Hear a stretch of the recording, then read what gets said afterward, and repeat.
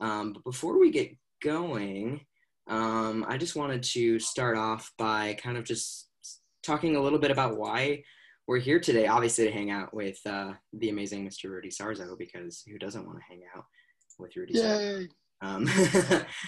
But I'm going to start out just by letting us just kind of start by talking about what we're here for. So today's event is actually sponsored by the Battle to Beat Cancer and the Lewin Fund, and I'm going to talk to you guys just very briefly about what that is. So thank you all for joining us if you are live on Facebook or if you're joining us on Zoom. Thank you, Rudy, by the way, for doing this and for hanging out. My pleasure. My pleasure. Yeah. I'm just trying to figure this out. Yeah, that's all right. We'll figure it out. You know what? You got it? Yeah.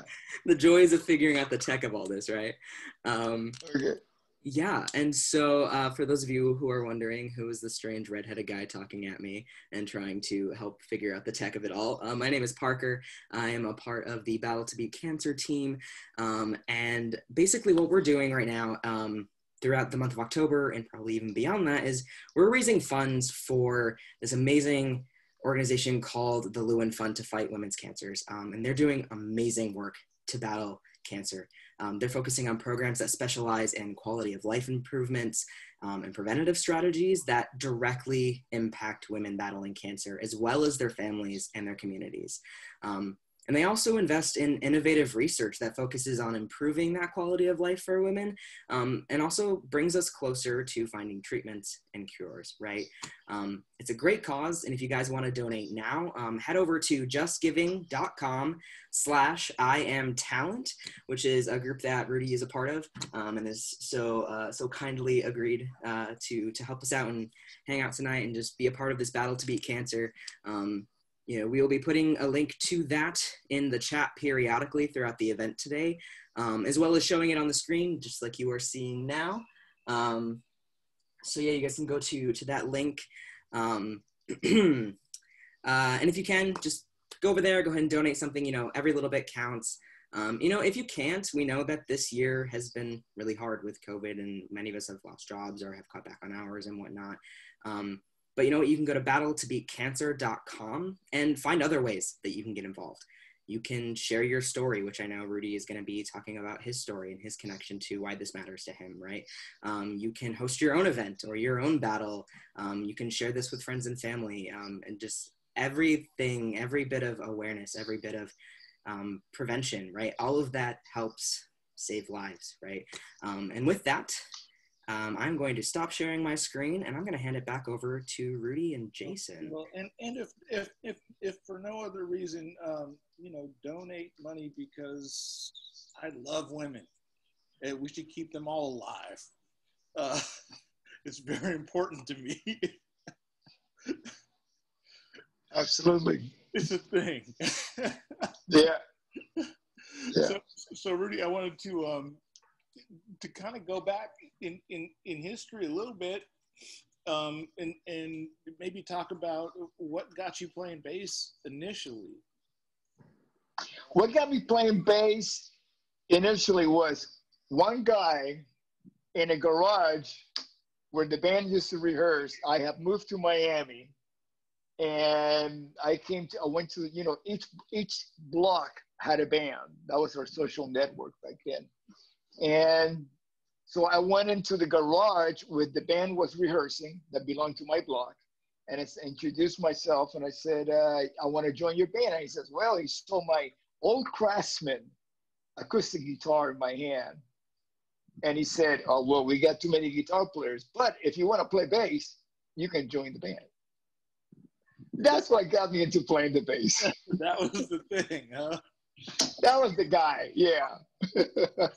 Well, you were the guy who got me into playing rock music, because I started up playing upright bass, and then listened to Sly Stone, fresh album, but got really into rock music, and you were the guy that had feel. And was playing something other than just roots, thirds and fifths and octaves and fills that actually meant something with passing notes. And I was like, wow, I understand this. Like, this dude's doing things. Where did you get that from? from listening to the same things that you listen to. Larry Graham, you know, when I was a kid, we had top 40. And if you're gonna play top 40, you gotta play everything that's on the radio. So Sly the Family Stone was a staple of the radio, you know. Yeah. And trying to figure out what is this guy doing? Oh, there's a video, you know, like some TV show will have him on, you know, with Sly the Family Stone, and go, that's what he's doing. Okay, so then disco happened, and I'm living in Florida, so disco wasn't just happening. It took over the whole thing. You know, we couldn't play rock anymore, so it's like, if you want to play, you gotta play disco. Now, for a bass player, disco was awesome. It was for the guitar players going waka waka waka. That wasn't so good, you know. But for me, it was like, oh my God, this is fantastic. So, you know, as far as old school thumping, you know, Anthony Jackson and of course Larry Graham, Brothers Johnson, you know, all of that. I have Louis Johnson's old bass. Yeah. You do. With a Mutron built into it and an old Boss chorus that his tech built for him. Wow. How did you wind up with that? He was at some place, I think it was called High Voltage Guitars or something in LA, and was walking in and was going to sell it. And I ran into him on the way in, and then was like, I don't care how much that costs. I want it. I mean, he was brutal on the instrument. What condition was it? You know, it's not in great condition. It was like a very basic box that it was built into with a custom little preamp thing. I don't know what the circuit for the preamp is, but it lets you boost it so the Mutron will basically trigger right on every note. And then with the chorus at the end, it's really bizarre. And wow. I've had it since, I think I bought it in 98 or something. But really cool and just a part of history to me. I bet. Can you imagine all the Quincy Jones records that he probably made with that? I'm sure. Wow. You know, that really changed my life. But wow. Yeah, it's really, really funny that you were a fan of Larry's also, because that was like, well, you have to be. Yeah, that was my entire thing. And then just hearing, you know, now it makes a whole lot of sense of why you were the first rock guy that I went. I tell you something that a lot of people don't, maybe it just went over there, you know, while I was doing it. When I was touring with Ozzy, the song Suicide Solution, I thumped it. Yeah. I wasn't, because I play with my fingers, so I wanted to get that staccato thing, yeah, kind of like the pick, you know. And I was thumping the bass back then, you know. It's so it is so cool just to hear that connection made it through. Oh, absolutely. It's you know, but growing up in Miami, not only was disco, but it was such multicultural scene. You know, not only do you have Cuban music, which is, you know, what I grew up with, but you had Jamaican music. Of course, you had the pop that was on the radio, so it could be anything like country music, you know. So and then, you know, whatever top 40 hits, we had to play songs like "You're Having My Baby," Paul Anka, "You're Having My Baby," and then turn around and play, you know, "Smoke on the Water." Did you ever have any run-ins with Jaco Pastorius? Yeah, well, you know, he was the local bass hero. Yeah. Jaco. You know, I mean, everybody, you know, Jaco was the guy, you know. And one of the things that really separated him from everybody else was that not only did he play bass, but he was also music director. There was a club called Bachelor's, musical director. He was musical director at a club called Bachelor's 3. So whenever there was an artist, let's say Temptations were coming in, they didn't have a band. So he had to put the charts and the band together for that. Yeah. So he also played piano. So on some nights it would be the piano guy. Some nights it would be playing bass. You know. Wow. I actually Yeah. was fortunate enough to take a bass lesson with him during this brief period of time that he was living in San Francisco. And I ended up paying him with a burrito and a 40 ounce of beer. It was very much towards the end. You got your money's worth. I absolutely did, but he, you know, it also was one of those lessons where we just sat around and talked crap, and he said, you know, you're major and your minor scale, so all you got to do is just go out and play. Just go out and play. There's not a whole lot I can show you past that. Okay. Well, it's like, what would God say to you if you took a bass lesson from God? Right. It's going to be go have experiences and figure this out for yourself and be unique. Yeah. So he said exactly the same thing. Yeah. It was really a trip. Like I came out of there with so much confidence because it's like, oh, I already have what I need to have to be able to do this. Now it's just work. Yeah, absolutely. And that was it. There was no magic to be had. You know, there was no amount of like, oh, I'll show you this trick that's going to make you good. It was go out and play with everybody every night if you can. Is that what you were looking for? I was looking for the trick. I was young. I was looking for that, you know, if I go do this, I you know, he's going to teach me some magic because he's the greatest bass player I've ever heard. And walked out of there learning basically like what led to songwriting and producing and everything else, as opposed to learning a technique. You know, like it was a huge gift. It really was.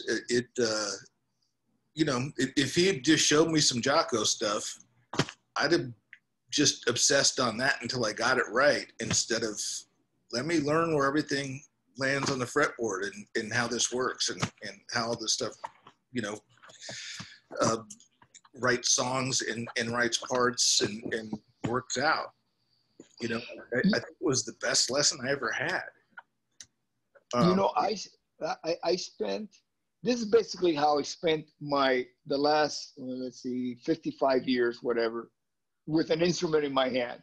Yes. Listening to records, yep. Listening to the radio, then listening to more records and to more radio.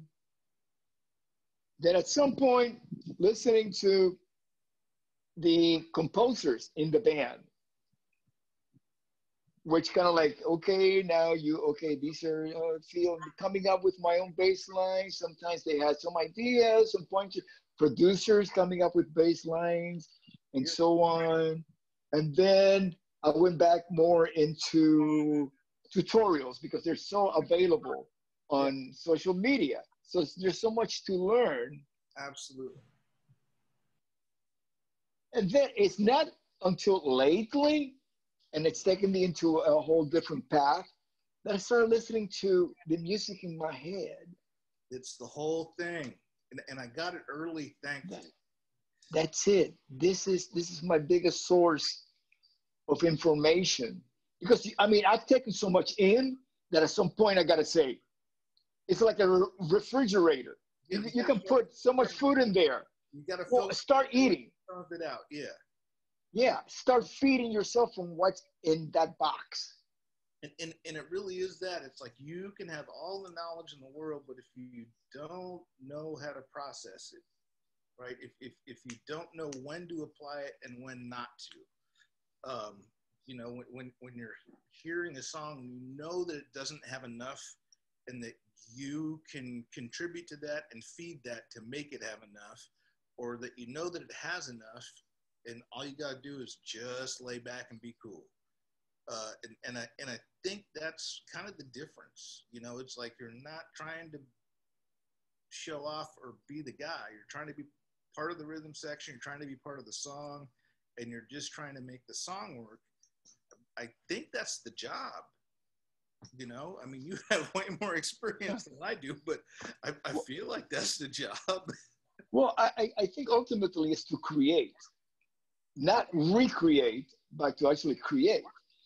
And we fall into the pit of, even if at one point, let's say you create a record, you create a record, then you got to go out every night and recreate it. Yeah, absolutely. And To me, yeah, the worst things I've ever done, you know, have just kind of been behind ego shit.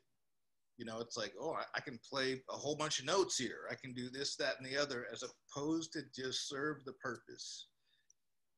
And you know, I listen back to those things and I'm embarrassed. And I listen back to the things where it was like, I did the right thing for the song. I did the right thing for the band, so on and so forth. Those are the things I'm proud of. You know, it's absolutely.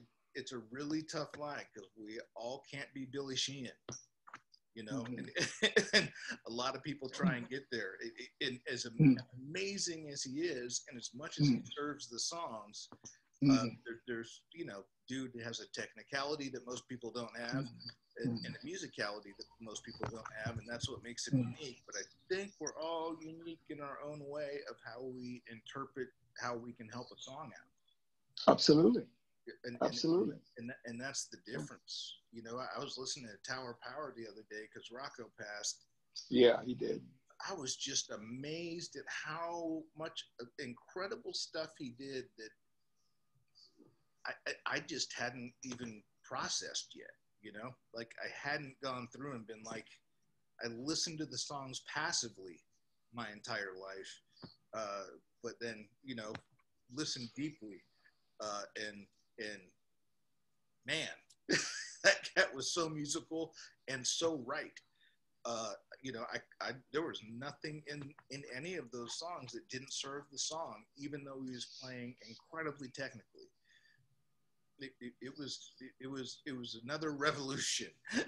You know, you just have these every now and again where there's that moment where you realize just how great someone is. Yeah, and that's one of the beautiful things about being a musician in one band, because you become such a irreplaceable component of that sound that if for some reason, you know, you're not there anymore, well, you know, if the band needs to carry on, they have to honor your legacy. Yep. By having somebody come in and go with those fundamentals that you know, let's say Rocco, you have to have somebody who actually has those chops. Yeah. Those chops, and be able to like really interpret his ideas. Yeah. And just the way that, like, especially with him, just, you know, his feel and being that melodic. With that right hand that was playing so many notes. Yeah. You know, like, oh yeah. I would never get there. I could spend the entirety of the rest of my life, and, you know, would be lucky to get halfway there. Pretty incredible. But you've done something very, very similar in rock music, where you know, the amount of influence you've had on other bass players has been incredible. You know. Well, thank you. But you know, like you were saying, let's say going back to Rocco, you know, he's known as the bass player for Tower of Power. Right. And there's something that I really envy about somebody that, you know, in baseball you call that a lifer, somebody who wears the uniform for all the whole career, you know. And in my case, it's, you know, I've always wanted to be a team member. And for example, when I got the call to join Ozzy, I was playing in a band called Angel.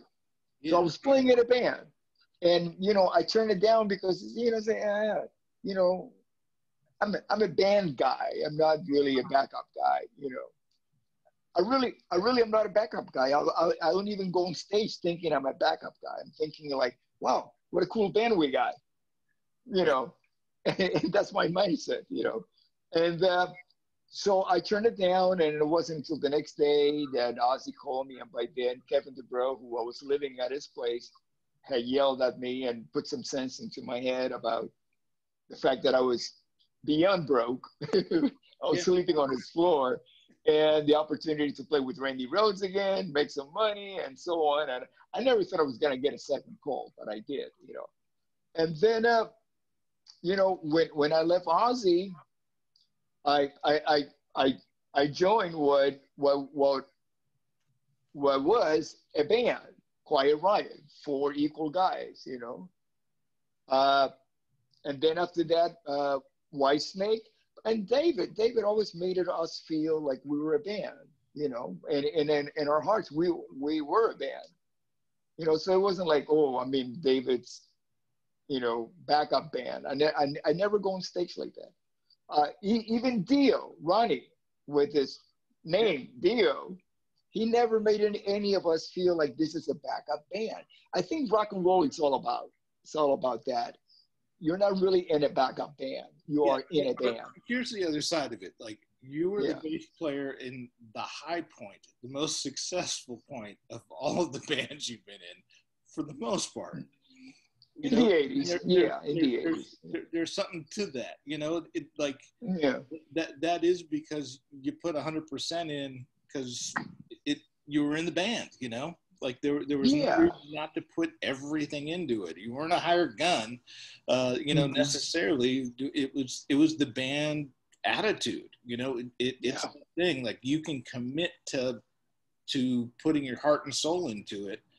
You know, when it feels that way, when, you know, for when I know I'm a hired gun, and I also have other responsibilities in life and so on and so forth. I'll do the best that I can. If I'm in a band, I got a stake, and you know, I gotta put 1,000% in because I got a stake in this. Yeah, that's something really interesting. I was doing a session actually in the studio, which is one of the very few occasions, because I do everything at home, especially due to COVID. And but this, you know, people that I'm pretty close to, and we all wore masks and everything, and we had social distancing. And I was going through passes, and I was having difficulty because I'm wearing this mask, and sometimes that gets in your way, breathing, because you know, music is all about that breathing. Yeah, can't really have time just going to the grocery store with a mask. Yeah, and that's why I stay home a lot, because you know, if I'm gonna go out, I gotta wear a mask. Yeah. So, and sometimes, you know, it gets in the way of my breathing, but especially if I'm playing, because if you stop breathing, your blood, your circulation stops, and you start getting cramps. Yeah. It's one of the things that I become very aware when I play. The older I get, you know, you learn more things, you know. Yep. And one of the things that I learned is to have proper breathing when I'm playing to avoid cramps, you know, get my circulation going.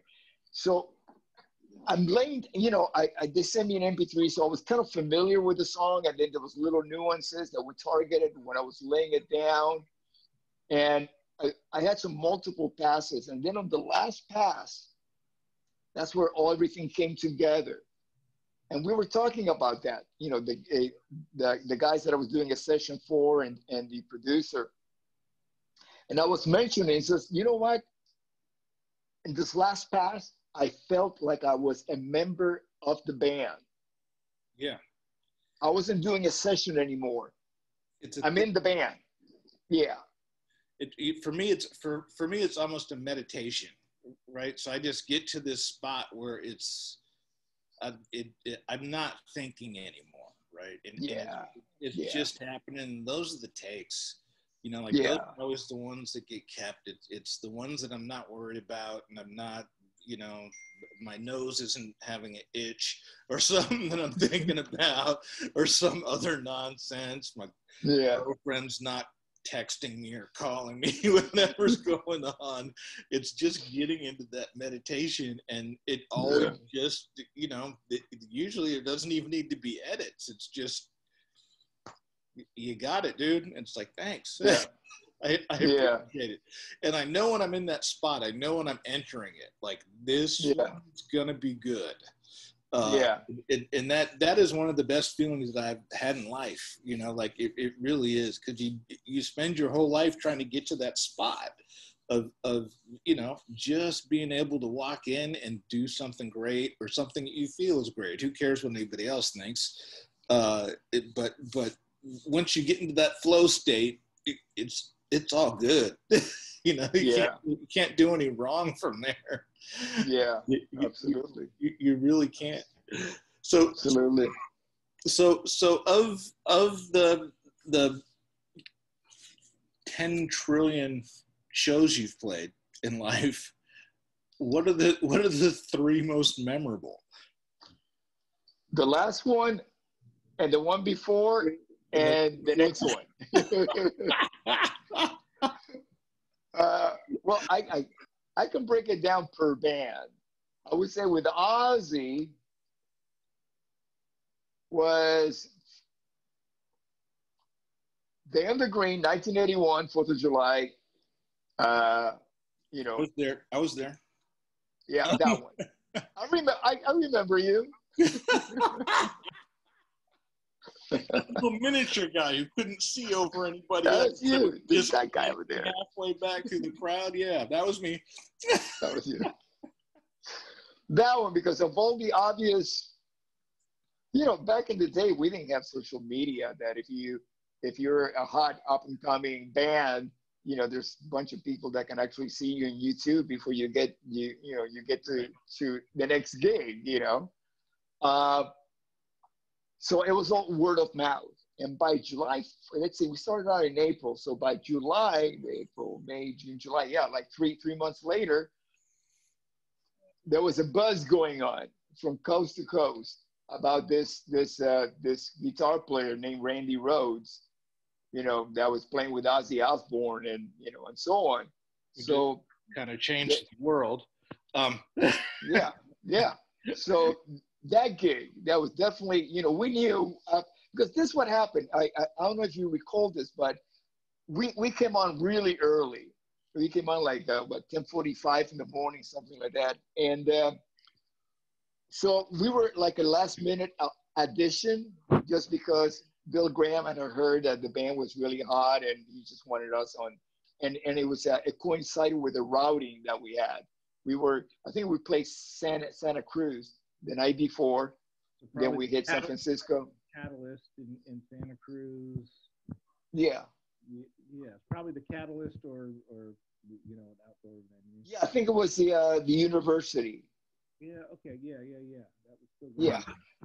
Yeah, and then we just continued going up. I think Seattle was after that, or Vancouver, or something like that. But anyways, it was part of the routing. So we got added, and we were supposed to do like a 30-minute set, and we got off the stage, and I'm like half naked on my way to the trailers. This is the Oakland Stadium, and I hear Bill Graham yelling, "You guys got to come back on. Everybody's going egg shit. You know, you guys need to, you know, do a couple more songs, whatever." So I'm like putting my clothes back on, and then we hit the stage again. And by the crowd reaction, we felt like we're onto something, because that was our very first big stadium show. You know, and when you get the whole stadium, you know, on your side, you know you're doing something right. You know. Yeah. Yeah. So with that, I'm gonna interject real quick. We actually have some questions from some people hanging out on Facebook. For those of you who are still on Facebook, go back and scroll back in the comments. You guys can actually come hang out on Zoom if you want, and come say hi to Rudy and hang out. It's kind of fun over here. And so I love that you're talking about some of like your favorite just like stories from like, you know, the stadiums and like, you know, some of the favorite shows you've done. But JD Robinson asks you, Rudy, who is your favorite drummer to record with? He said he likes hearing about like who it was fun to perform with, but he wants to know who your favorite drummer to record with was. His name is Mac Hine. All right. Yeah, if you put that together, it's machine. All right, all right. I'm only kidding. Drummers to record with, well, I recorded with a few unbelievable drummers. Frankie Banali, of course, we made that iconic record, Mental Health and Condition Critical together. And Tommy Aldrich, we have done a couple of live records and a studio record with Whitesnake called "Slip of the Tongue." We did the Sabbath re-recordings on a record called "Speak of the Devil" and also Tribute. So Tommy Aldrich and Simon Wright, who I got to play with in Dio. We made a live DVD record, combination like that. I mean, there's so many, and they're all so different. They'll bring their own language and their own feel to the music, and yeah. Right now I'm in a band called the Guess Who, and we have the founding member drummer Gary Peterson, and it's really interesting playing with him because he started playing drums before rock and roll existed. So a lot of the early rock and roll musicians, pioneers, they came from big band, swing, jazz, massive musical vocabulary that they were able to incorporate that into rock and roll. So a lot of the Guess Who songs have a lot of nuances and articulations which are not necessarily associated with like 80s rock and roll, which is more arena rock, because the bigger the places became, the less nuance the drummers had, because when you're playing in such a big place that it's actually not even designed for music, like basketball arenas, they're designed to play basketball. Especially back in the 80s. Nowadays, sometimes when they build a big, like an arena, they'll take acoustics into consideration. But that wasn't the case, 40 years ago. And so to play with somebody who's got such a incredible vocabulary of grooves and dynamics, that is, well, after me playing for so many years, to still be able to play what I heard, what I grew up listening to on the radio, that type of playing, that's really a blessing. It really is. Yeah, absolutely. That's so interesting. And I love how you kind of mentioned how like you said, playing in spaces where, like that nuanced drumming is not really meant for, right? But, obviously like things have changed over time. And that kind of plays into how I'm sure just the industry has changed so much, right? Of just music in general. And so Dawn Watson asked on Facebook, she said, aside from playing and writing music, so who was your biggest influence for when it came to just learning the business and like the industry side of music? I had the best teacher, Sharon Osbourne. Everything that I learned about the music industry, well, I would say 90%, because it's always evolving and changing, but the nuts and bolts, Sharon. I mean, she was our manager before she even married Ozzy. So, she was the band manager, and she traveled with us every single day, which is not something that managers do. Managers usually stay in the office taking care of business. But Sharon made sure that everything was spot on every single night. So she was on the bus with us, and I just watched her, which is great to be able to go on the road, play with the band, but also get a business education at the same time. And it's there if you're willing to listen. If you're willing to like keep your ears open, your eyes open, and your mouth closed, and just take it all in. Just like if you were in a classroom, you're listening to your teacher, and paying attention. Yeah, absolutely. I'm scrolling through. If you guys want to add more questions, I think I've got a couple more that I've seen. Scott Ransom wants to know who your favorite singer is. Ooh. I have so many favorite singers for so many reasons. And, oh my God. somebody that I could really connect with emotionally would be Ronnie James Dio. And I'll tell you why. Because Ronnie, and this is a really good question because, for example, and I'm going to name two incredible singers that I work with. David Coverdale and Ronnie James Dio. And if anybody's interested, you can actually go on YouTube and watch these songs as examples. Them singing the same song. And let's say you have David Coverdale, who originally recorded a Deep Purple song named Mistreated. Right? You got David, he's singing it, and David is a blues singer. And usually, as a blues singer, you're singing about heartbreak. Heartbreak. It's a lot of heartbreak in those songs, right? Which that's part of David's identity. You know, I'm a blues singer. I'm going to sing about the relationship between men and women, heartbreak, and all of that. Okay. More, you know, a lot of the times, right? Then you have Ronnie James Dio singing the same song. And there's a video of him with the band Rainbow. Now, this is the connection. Richie Blackmore was the guitar player in Deep Purple who co-wrote that song. And he was the founding member of Rainbow. So there's music that he brought with him from Deep Purple into Rainbow because they were his compositions too. And then you have Ronnie James Dio singing the same song, but he's singing it from a different angle. He's singing it not from heartbreak, but from overcoming. This is a theme that ran through Ronnie's lyrics, through his career from Rainbow to Black Sabbath to the band Dio. It was not about the heartbreak. It was about overcoming, being mistreated.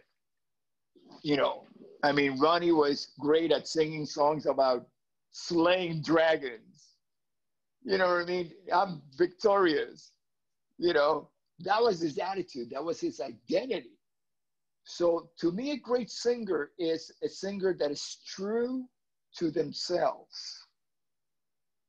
There's an honesty that comes out in your music because if you're fake. You're pretending to be something that you're not. Even though you might not be at peace with who you are because you want to like, okay, I don't want to be a person that's into, you know, I don't want to be known as being heartbroken all the time and so on or whatever. Okay, work on it and you know, fix that and then sing about it. But just like David was true to himself about heartbreaks, Ronnie James Dio was true to himself about being victorious, overcoming. Yeah, that's so interesting. I love that you talk about how like they could sing the same song and you know the lyrics are the same, right? But like how you hear that as both a listener and how you play that as a bassist and as a singer, like that's different, right? Because like as we come to that song, as we come to whether we're reading something, looking at a piece of art, looking at a piece of music, you know, it just depends on who you are and where you are in that moment, right? Like if you listen to a song when you're 20, it's going to be different than when you listen to it when you're 30, when you're 40, when you're 50, right? And so I love that you're like, you know, that you're shining that light on that. And then we have, that actually leads perfectly into, we got some great questions from you guys, some awesome fans. Michelle asks on Zoom, I think she kind of like leans into that like diversity of like music and bands, right? And like this idea that, like you said, you've got, you know, somebody who's like that sadness and that sort of like versus like that like overcoming, right? And so like there's that diversity, and you've, you know, toured with so many diverse bands, right? Like, you know, Ozzy, Quiet Riot, Dio, Whitesnake, you know, all these. And she says, I know I've heard you say you always try to be the best bass player for that band, but how do you prepare for each different or diverse kind of music? Good question. One of the best sources I have right now, it's the internet. I study. Let's say when I joined the Guess Who, I studied there, and I still have them on my phone, the original recordings. Then I study how the band has morphed through the years, because you can't really play the same song exactly the same way. I mean, it's otherwise you become a machine. So as you become a more refined musician, there's certain fundamentals that get refined also in your music, you know?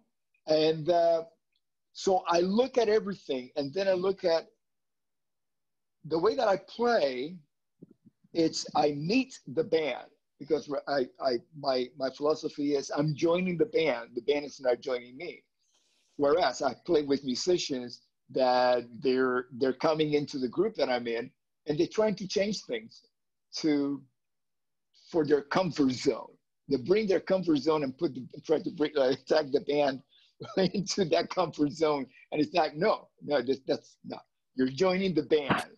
You know, there's a certain essence that it's asked of your role to respect the legacy of the band and the fans, because the fans want to hear the music a certain way, the way that it was originally recorded, you know, or performed, that they're used to. So, you know, I'm always very, very aware of that. And then at some point, we get so comfortable with each other, and that we start evolving from that. And there's I've been in some beautiful, beautiful evolutions of bands that I joined, that it still retains the essence of the original, but it's kind of like gives our own flavor, our own sound. Yeah, awesome. That's my story. I love that. I love that. That's awesome. And I love that. I'm pretty sure we've got a few more questions that might be coming in. And for those of you guys who are watching, I keep seeing some people have been joining into the Zoom late, and that's fine. We see some people popping in and out of the Facebook Live, which is also great. So for those of you who are still kind of filtering in and out, take some time to think about a question. But while you're thinking on your questions, we're gonna go back to that screen earlier about what we're here for everybody who joined late. Rudy, do you want to kind of take this one this time and talk a little bit about just kind of like why this matters to you? I know you kind of talked about it a little bit earlier, but just like talk a little bit about, like, you know, when Jason came to you about this campaign, and like, well, recently I you know, we lost, because it was not just my loss, but it's a loss for a lot of people. Frankie Benali, who our friendship and musical partnership began 48 years ago. We lost Frankie a little bit over a month ago to pancreatic cancer. And he fought an incredible fight. He was given like 6 months back in April last year, and he passed away in August. You know, we also lost Ronnie James Dio in 2010. I was his bass player from 2004 until he passed away in 2010. And you know, cancer, it's not just that it's horrible. It's also watching your loved ones, your friends, your bandmates, family members. I've lost my sister-in-law to cancer. My brother Robert's wife. I've lost my wife's dearest friend recently, Tracy, to cancer. And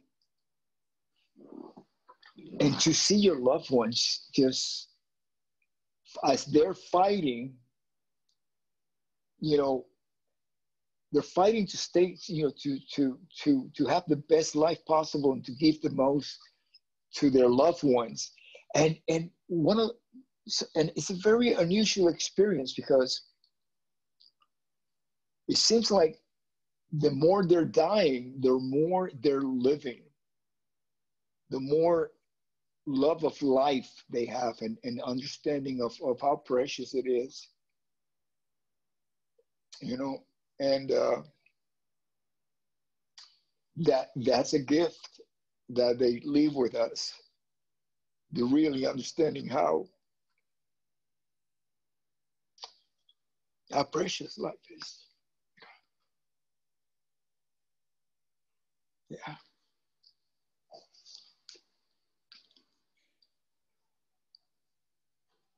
Heavy thing. So that's why when Jason contacted me, I said, yeah, I'll come on. I'll do, I always do whatever it takes, to create awareness and to help out. And, hopefully one day we can put an end to this, horrible disease. Yeah. Absolutely, for sure. And again, just thank you for doing this. I think, yeah. Thanks to everybody for tuning in. Yeah. I'm gonna keep this up just for another minute for anybody who wants to go and donate. And like I had said earlier, for those of you who maybe joined a little bit later, Battle to Beat Cancer, we're hosting a bunch of events throughout the next few weeks. You can go to battletobeatcancer.com. Rudy was so kind to do this today and to spend some time with us and just hang out and also just share his story. So we really appreciate that.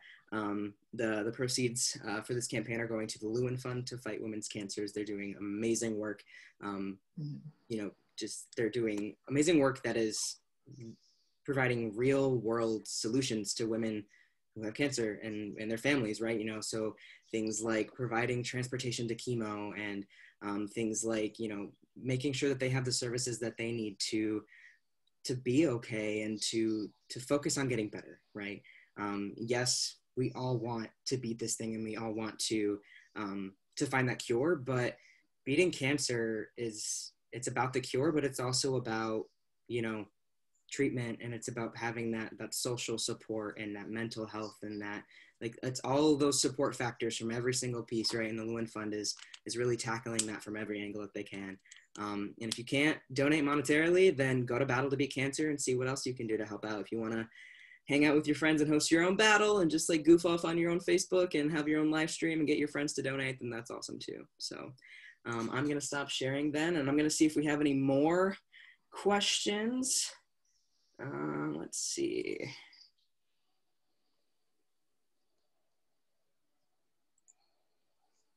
All right.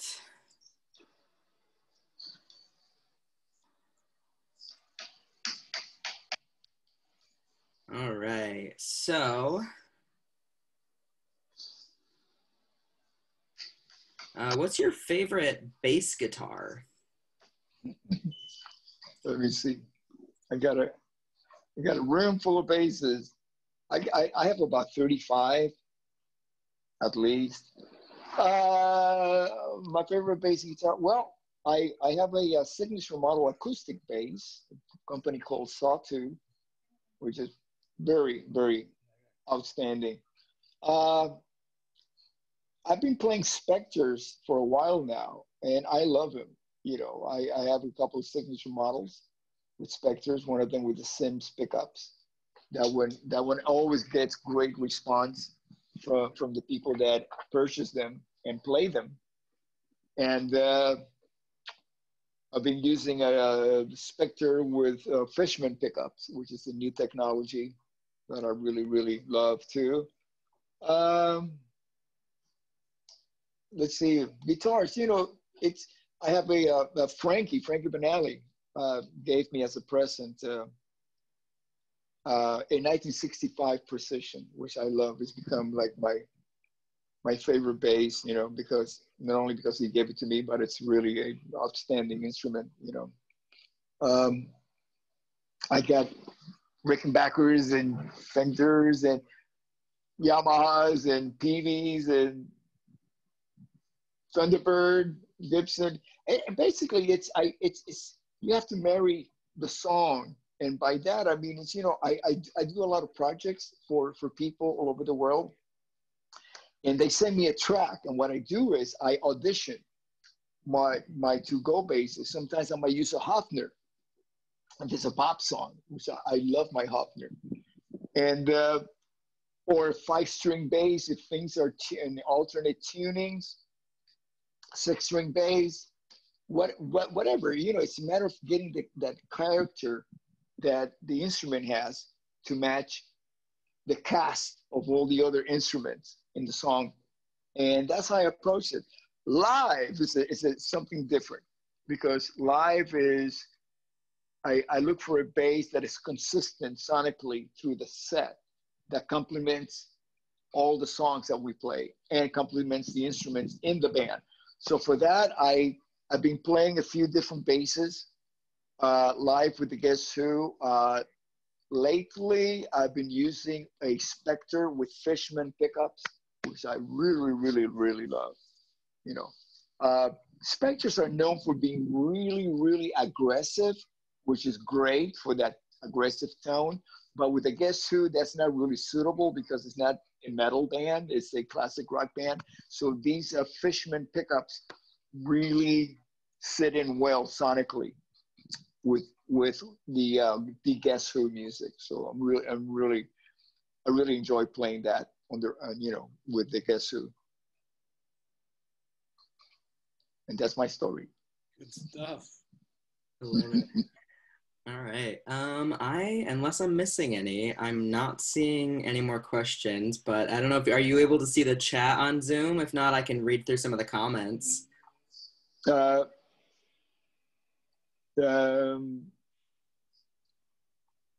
Yeah, actually, I can't read the comments. I can see the little faces. Okay.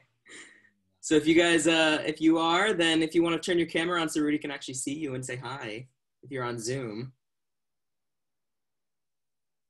Oh, look, we got some people turning theirs on. There we go. I'll remove the spotlight so we can all say hi. So if you guys want to turn your cameras on, we can all say hi. What up to everybody? We've got someone, let's see, Mike Ebb is saying he's on desktop, so no webcam. That's all right. All right, well, good to see all of you. Hey, Rudy. Rudy's muted.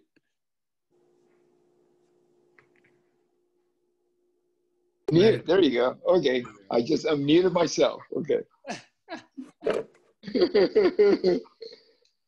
All right. Well, I'm glad we could say hi for a minute towards the end, and everyone can show their faces and get to say anything. Rudy, is there anything that you wanted to say to kind of wrap this up? Jason, anything that you want to say to end this out? We're at the end here. I just want to say, Rudy, I appreciate and love you for doing this.